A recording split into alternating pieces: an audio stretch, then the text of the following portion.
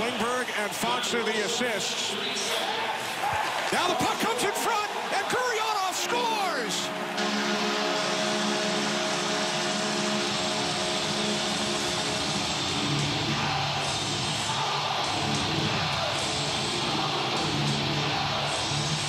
Stuff happens. And in this case, it's really good news for the Dallas Stars. They were on their heels.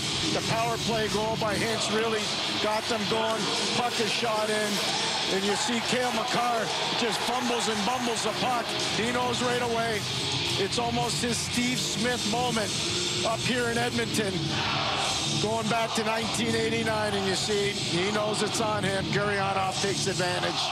Well, sometimes it's tough to remember. See a goalie switch here.